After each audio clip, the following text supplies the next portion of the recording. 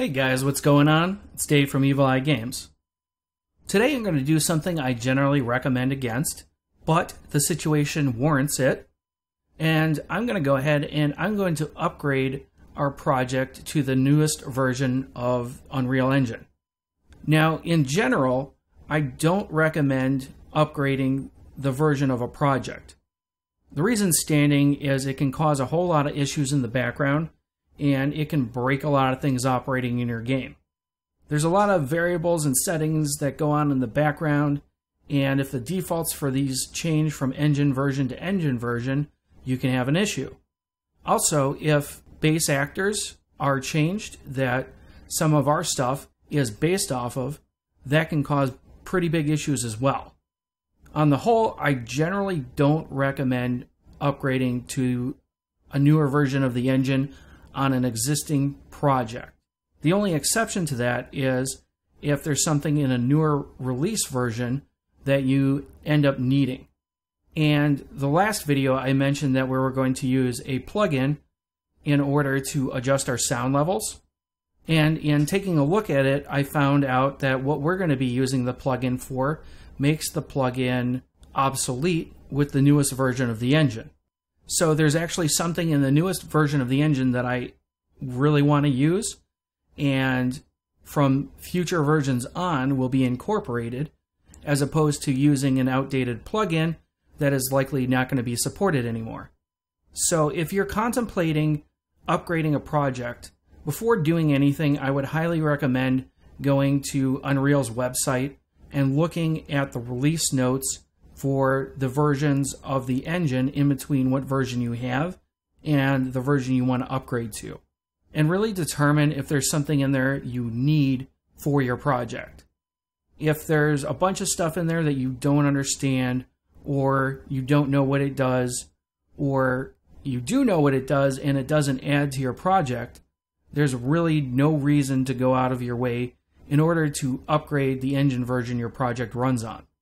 Now in this case, there is something in there that I absolutely want to use, and something that's going to be usable in future iterations of the engine. So if somebody's looking at this in the future from recording this video, it's going to be available to them and they won't have to struggle with attempting to use a plugin that's no longer going to work for their engine version.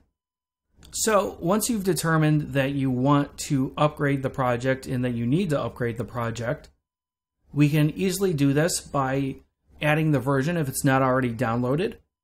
And Unreal Engine allows you to have multiple versions of the engine installed at any given time.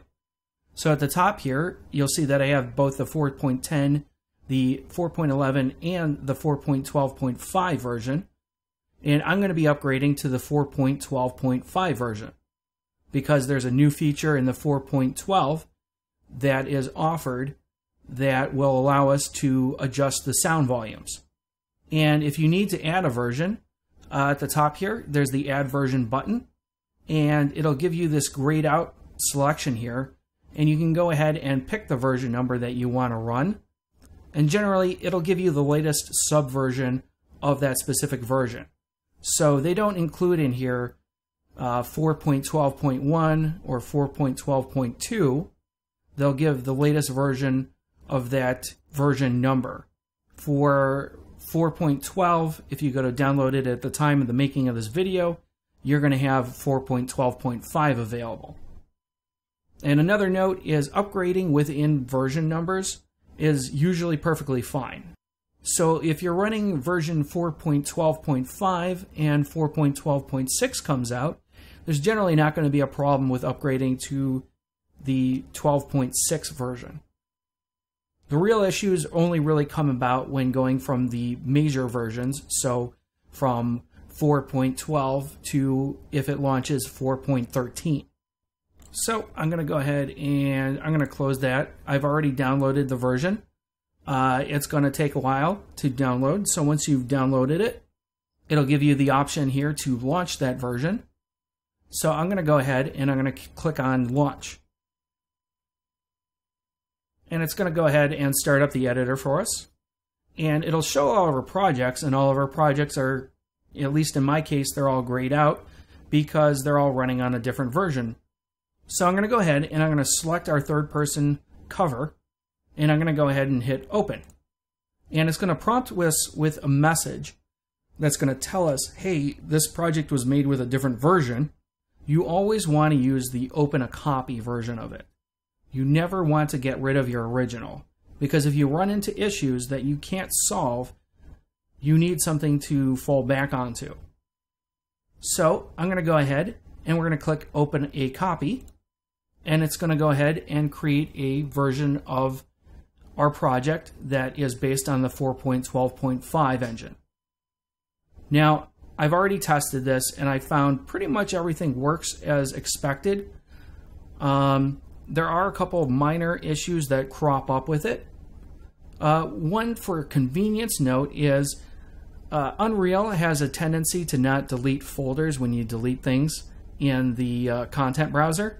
So right here I can see that we have stuff that we had deleted previously, but the folders still show up. So if we want to take care of that, for example, this Pro Sound Collection here, there's nothing in here because I moved everything out of that folder. I can click on the folder and right click and show an Explorer. And this is going to show the Windows Explorer version of it. And I can move up a folder, and this is going to show our entire content folder, which is going to mirror what's in our content browser, plus a few additional things. So for the Pro Sound Collection here, I can just go ahead and end up deleting this. And the Rifle Anim Set Pro, I know this is empty. Always verify in your content browser before you delete anything. So I have nothing in these folders. They're just empty folders. So I'm going to go ahead and I'm going to delete that. And this User Interface SFX, that is an old folder. So I'm going to go ahead and delete that as well. And there are a couple additional folders in here that you don't want to delete. There's going to be the Collections folder and the Developers folder. And you want to leave those in place. So don't mess around with those whatsoever. Just leave them as they are. But any of the other folders that aren't in your content browser here any longer, you can go ahead and delete those after you verify that they're actually empty. And we're going to go ahead and close out of the project. And if we open up our 4.12 version of it, those folders should be gone. And once you have it set up, you're going to want to go ahead and test everything. So I'm going to open up our main menu map first. I'm going to open up our test map. And I'm going to go ahead and I'm going to add some more of these AI guys in here. So I'm going to duplicate these guys. And I'm going to set them to have different options. So I'll set one to cover, one to heavy, and one to assault, to make sure that they all function the way they're supposed to. And then we're just going to go ahead and reload the main menu, and we're going to save this. And we can go ahead and test things out. One thing I've noticed in the newer version here is it automatically resets everything to default. So if you were launching from the editor, you're going to have to go ahead and change that again. So in Play, I'm going to set this to run in a standalone game.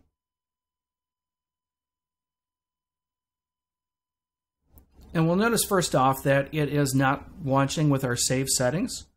If we go into our window here, it's not showing the cursor either. And if we click on the settings, all of a sudden it shows our mouse cursor. And let's go ahead and hit the apply button. And I'm going to mess around with these settings, and we want to make sure that everything saves.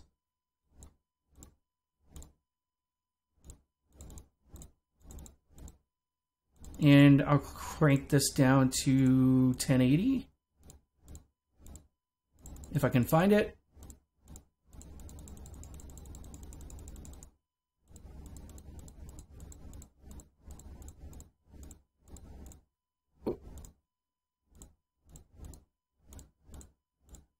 There it is. Let's hit apply, and we'll hit back. And if we go back into our settings here, some of this is a little bit messed up, especially the way that this resolution setting is progressing. So let's go ahead and hit apply again.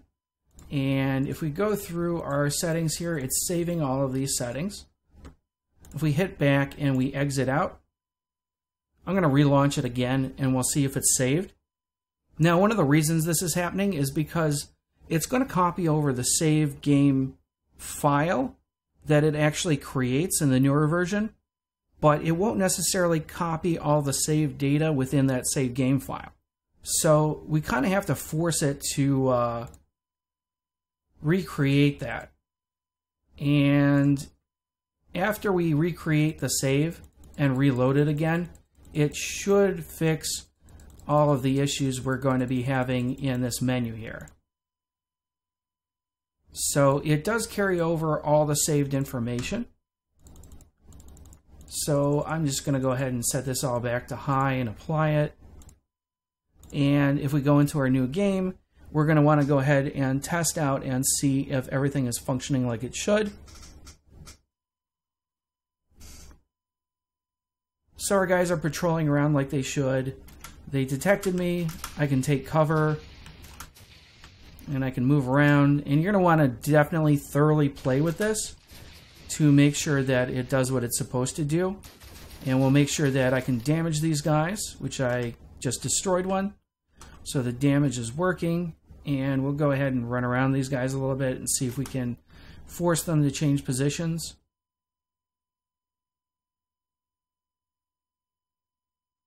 And so they're generally doing what they're supposed to be doing. So that's definitely good for us. So I'm going to go ahead and Alt F4 out of the project. And it looks like we have a generally good change to the 4.12. Now I'm going to throw in some huge caveats here. When upgrading the project, your upgrade may not turn out the same as mine.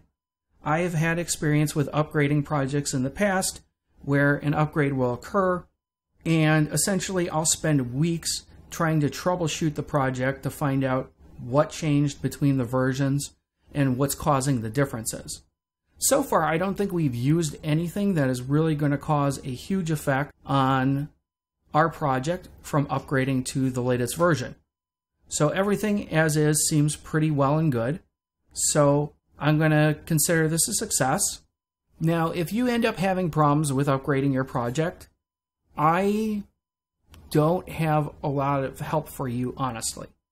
And the reality behind this is that the amount of variables that go around in the background are so insanely massive, and the changes that they make to the blueprints are so insanely massive that if you have done anything differently than I have done, there are just way too many things for me to be able to process that or to know what's going on. So if you're running different characters and you made additions to the blueprints and whoever knows what else you've added to your own version of the project, that is going to cause me to basically not be able to troubleshoot your project. So essentially, if you're having problems with it, you're going to have to work whatever it is that is causing that issue and try and figure out what's causing that issue. For general things, I may be able to help, but I can't guarantee that I would be able to. So that's going to complete today's video. If you have any questions or comments, go ahead and leave them down below or hit me up on Facebook. And thanks for watching.